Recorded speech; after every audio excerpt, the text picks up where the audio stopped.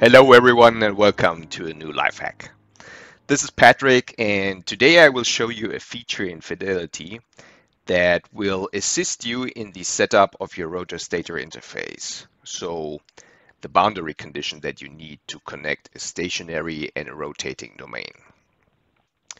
So for a common turbo configuration, as you can see right here we see an axial turbine indicating blue domains that are stationary and and red domains that are rotating.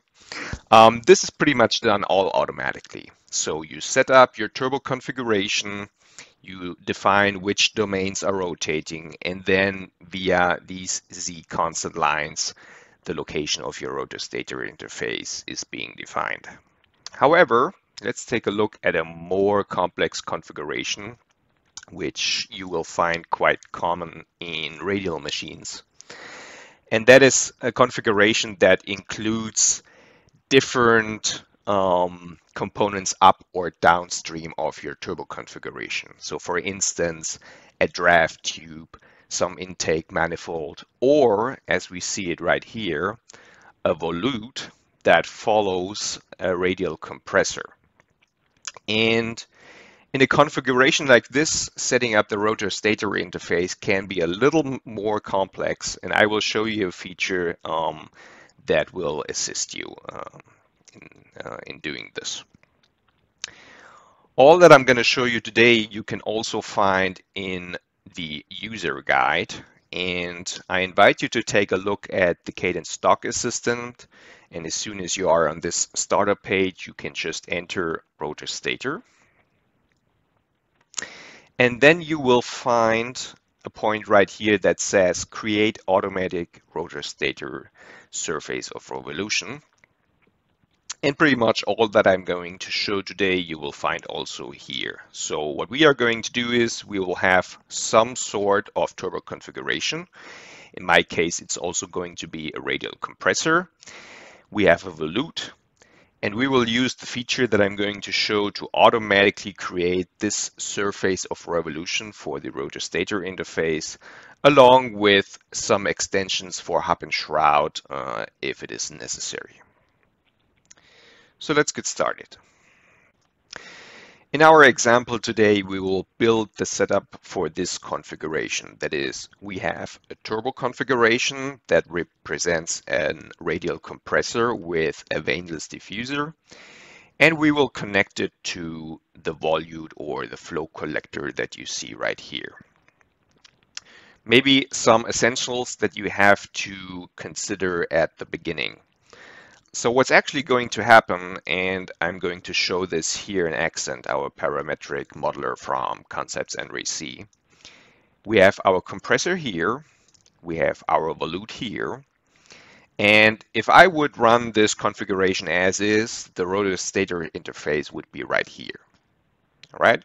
However, let's say I would like my rotor stator interface to be here. So there are numerous ways to do that. I could just define the geometry like this.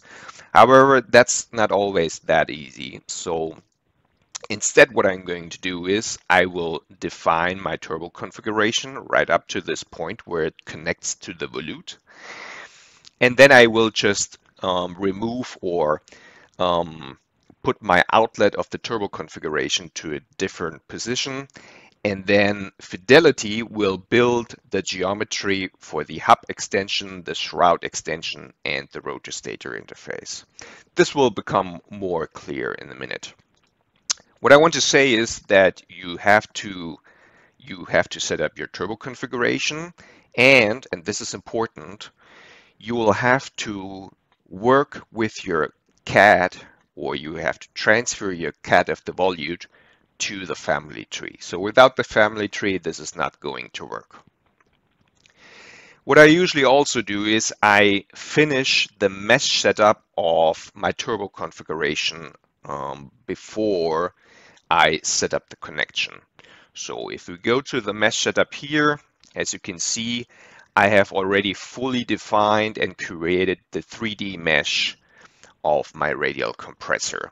This usually makes sense because what Fidelity is going to do, it will not just create this geometry for you, it will also apply mesh settings to the volute depending on the mesh of your AutoGrid configuration. Again, this will also be becoming more clear in a few minutes. So I have transferred my volute to the family tree, and what I'm going to do next is I will make sure that my rotor stator interface is, let me just switch the selection mode here, is at the location that I want it to be. So in my case, I want the rotor stator interface to be at a radius of 0.21 meters. And I can do that by simply adjusting the outlet of my turbo configuration. So in my case, I have set it to 2.1. I can set it to any location here, and depending on the location that I choose, this is where the rotor stator interface will be. So let me just put that back to 2.1. And now focus myself on the volute. So as you can see right now, even though my turbo configuration is completely defined up to the volute, and this is important, my turbo configuration will stop here at the radius that I just defined. And now I will create 3 additional boundaries. Let's just do this right here. So I click on the volute and I define 3 new boundaries, and I will call them diff shroud. Diff is for diffuser, so for the diffuser part of the shroud of the volute, diff hub. And this boundary condition right here will be used for the rotor stator interface. So I can just assign rotor stator interface for the boundary condition. And those 2, I will leave them as wall. However, you have a drop down here that allows you to assign a boundary condition identity. And here I will use shroud inlet for diff shroud and hub inlet for diff hub. Let's see. And this is also the definition that you find here in the user guide. So we assign for the volute boundary condition identities shroud inlet and hub inlet. And that's pretty much all we have to do here on this side. So what Fidelity is going to do in the next step, we have to do one more thing. But what Fidelity is going to do is it will close the gap here. It will create a surface of revolution for the volute and assign it to the boundary conditions that we just created here, or the boundaries, that is. All right, so let's go to domain.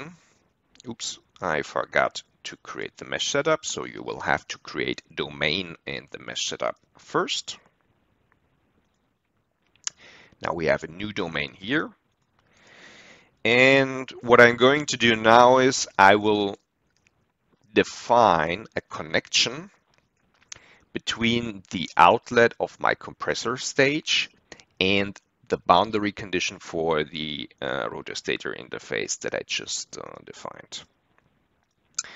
So on the left-hand side, so let's just create a new connection. I will just call this rotor stator. And to the left side, I will create the outlet of my compressor. And here I will assign the rotor stator interface boundary that I defined in the family tree.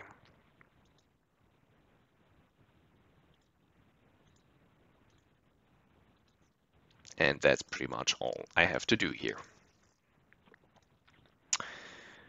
So let's go to the mesh. Maybe let me just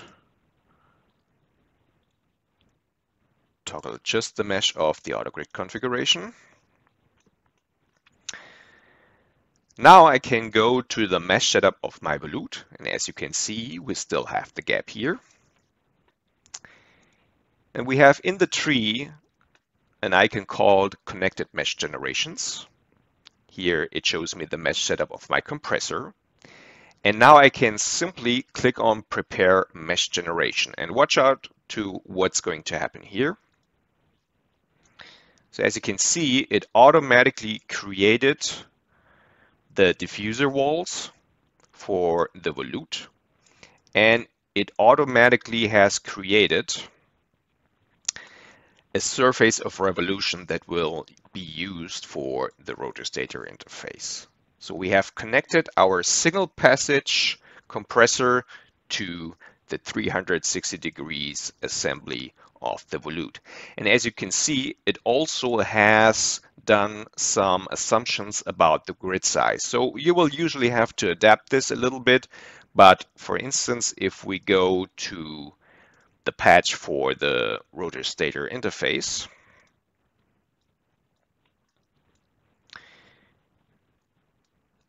let's see.